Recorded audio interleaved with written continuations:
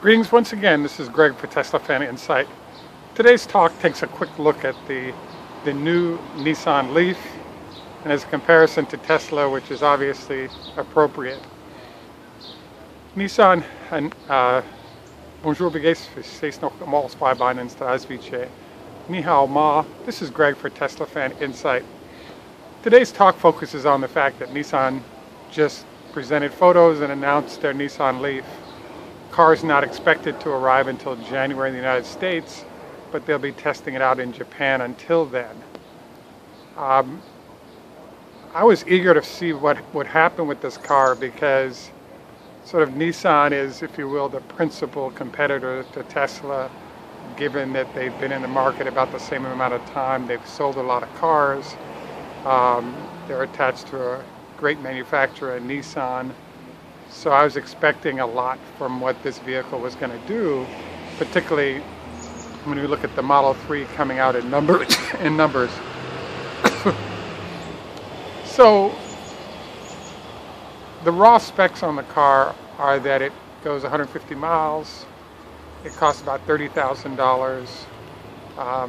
There are 3 levels of charging. One is a 16-hour long basic 110 current charge. The other is a sort of half that amount of time, about an 8-hour charge. And the final one is they actually have supercharging ability, which allows you to charge the battery in 40 minutes, which I was really impressed by. Another aspect of the vehicle is that, as you can see, they've chosen the similar to the Bolt body vehicle style, which facilitates it being more of an SUV, which I think fits more people and more goods when it comes to runs to Home Depot, etc., etc. So there are some attractive aspects of this vehicle. As I reviewed all the numbers, especially in light of the Model 3, you have to admit that when it comes to distance, which is a big determinant of people buying this car, it's kind of lacking at 150 miles of range, even though they've talked about more range for more money is available, but I didn't see what exactly that might be. When I look at this car and I look at the Bolt, I almost feel like I want to say this vehicle is somewhat misunderstood. And the reason I say this is that the problem that we're having right now with evaluating vehicles coming out that are supposedly competing with the Model 3 or other Tesla vehicles is that there are these large manufacturers that are making good money on other cars. And for example, in the case of the Bolt, they lose $9,000 with every vehicle.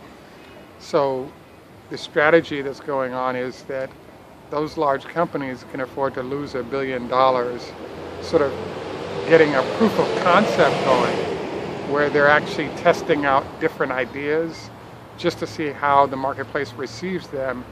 That way down the road, they'll be ready to go with every aspect of being successful once they have everything together. So if I were to assess what was happening here, I'd have to say that's kind of what's happening with the Nissan Leaf.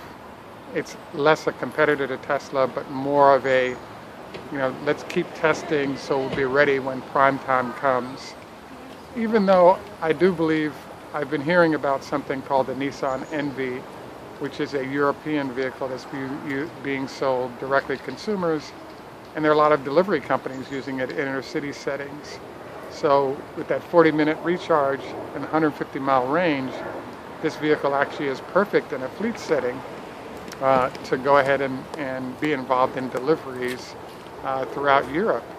So I'm wondering if, given that you can get numbers immediately and the capability of the vehicle, particularly the supercharger ability, so that makes up for the 150-mile range, because you could just go back to a supercharger and recharge if there are any issues. So in general, I would say better looking car than previous, better range at 150 miles, even though 200 is sort of considered the standard for what's necessary to get large consumer adoption. And then supercharger ability is nice, and also having the SUV configuration.